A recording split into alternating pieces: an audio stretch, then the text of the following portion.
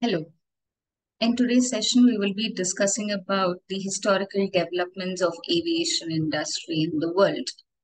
Please allow me to share the screen.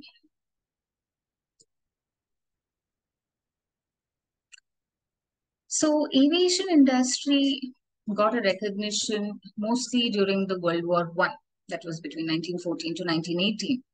The US built about 17,000 aircraft and trained about 10,000 pilots, which was a massive number. After the World War, surplus aircraft were converted to civilian commercial use from military. 1925 year marked the Airmail Act, which authorized the US Postal Service to award airmail routes to private contractors. Another historical development was in 1926, where the Air Commerce Act provided for the certification of an aircraft and the airmen, the drafting and implementation of air traffic rules, and the creation of civil airways. In 1927, the government stopped operation of its own airmail routes and transferred the business to commercial aviation. The government required air carriers to provide space for passengers in order to reduce the cost of the mail transport and thus contributed to the airline passenger industry. In 1938, the Civil Aeronautics Act provided for the establishment of Civilian Aeronautic Board to set up routes, fares, and safety standards. The intent was to encourage the development of air transportation. In 1978, Airline Deregulation Act permitted air carriers to set their own routes. By 1982, they were also allowed to set fares as well.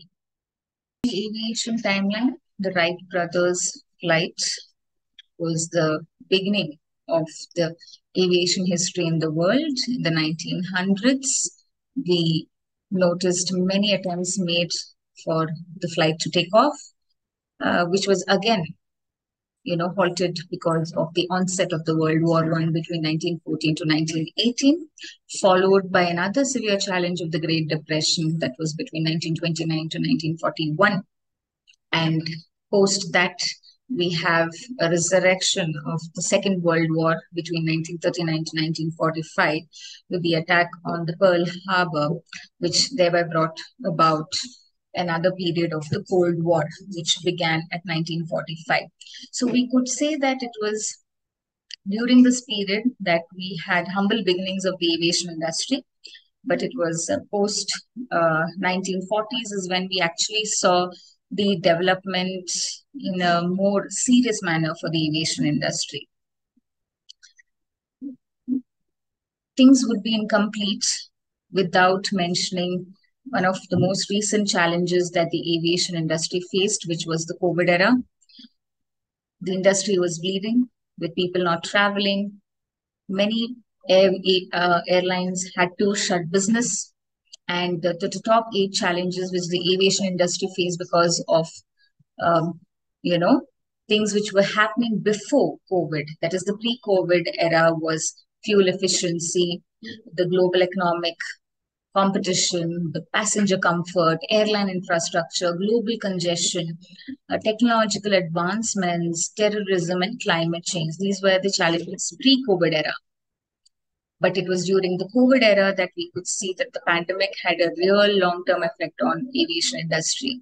Hygiene and safety standards became more stringent, and digitalization will definitely continue to transform the travel experience. Mobile apps and other latest technologies, which had an option to include the vaccine certifications and test results, etc., were part of the journey of the aviation industry.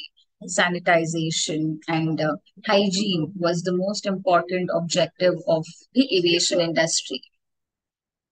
The 6 top challenges in the airline market due to COVID was definitely the less availability of flights, the shortage of labor, low international air travel, and of course, change in the airport traffic.